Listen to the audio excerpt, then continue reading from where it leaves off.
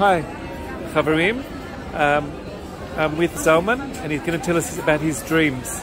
Zalman, you've changed the whole world of Jerusalem hot dogs and fries. It wasn't the same till you showed up. So, what's your vision and how it's going to be achieved? We've been here for 3 years now in Israel. I've been here for 10 years.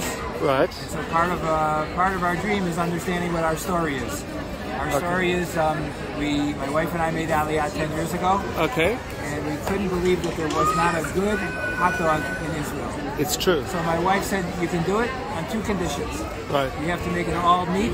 Right. And it has to be less unhealthy than what would be the norm. Oh, okay. So we hired a professional chef in Tel Aviv whose only parnasa is making naknikia, not kosher. Okay. And we commissioned him to make us a different style.